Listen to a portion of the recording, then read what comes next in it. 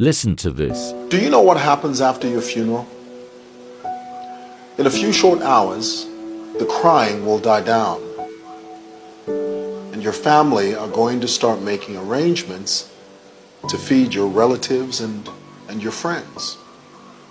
Some of your relatives are going to be discussing current events as they eat in Shima, Chihuahua, and Sebi. And some people will call your family to tell them that they can't make it in person because of some emergency. Other people are going to start making travel arrangements to go back to their own homes because life is just too short. And someone in your family is going to start arguing that they contributed more financially than others did. Eventually, the crowd is going to go their separate ways. And every once in a while, your cell phone would ring from people that didn't realize that you had died.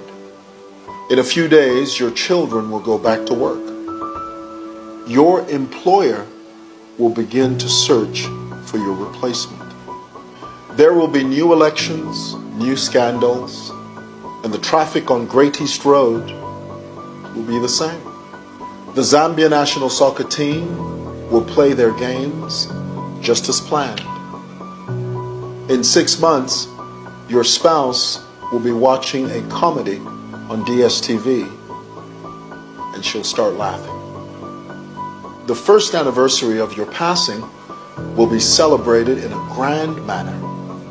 You will be forgotten at an astonishing pace. Everyone's life will go back to normal. But in a blink of an eye, years are going to have gone by. There will be very few people left to remember you.